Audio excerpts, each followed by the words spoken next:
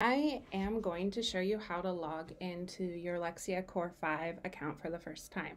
So in your internet browser, you're going to go to lexiacore5.com.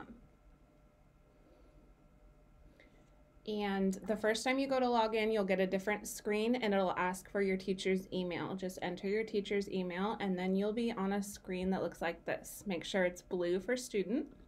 Your username is going to be your first name and the first letter of your last name. So if your name was Jack Smith, your login is going to be Jack S. And then everyone's password is Acorn, A-C-O-R-N. And then you're going to hit login. It's going to ask you if this is your name.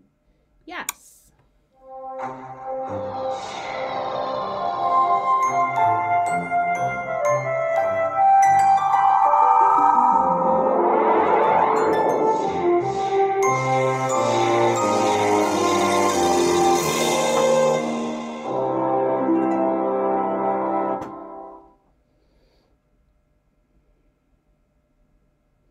Welcome to Lexia Core 5 reading. You are going to try a few activities to help you get started.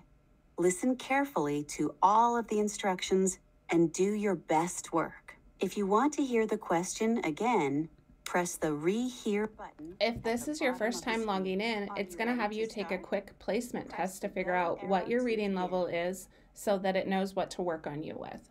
That'll be your first goal. So you'll hit this arrow. This sentence has a word that is missing a syllable.